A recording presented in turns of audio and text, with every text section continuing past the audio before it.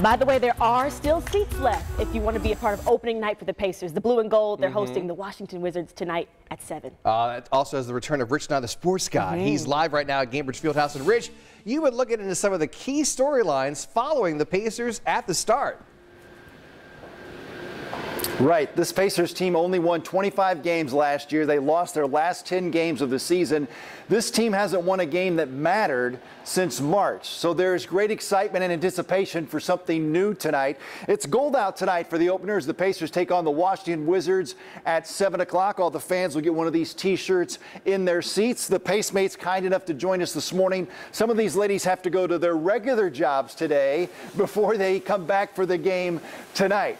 This Pacers team, again, has some renovations on the roster for sure. Something to be excited about. The rookie, Ben Mathurin, number 6 pick overall. Maybe he could be Rookie of the Year. Something to look forward to for a team that maybe is not going to make the playoffs, but hopefully can win more games than last season. How about it, Chris Denari?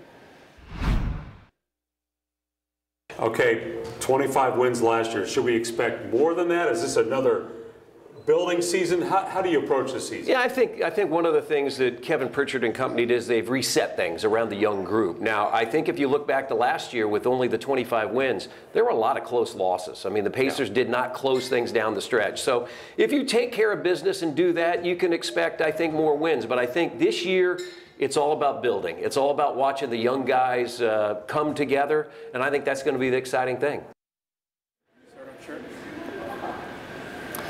It's about getting revved up for this season. The Pacers take on the Wizards tonight. 3 home games to start the season. Chuck Lofton here with us this morning as well. Chuck, again, maybe not a lot of wins, but maybe we can at least try to get more wins than a year ago. Rich, what I like about the team and everything this year is there is a plan, right?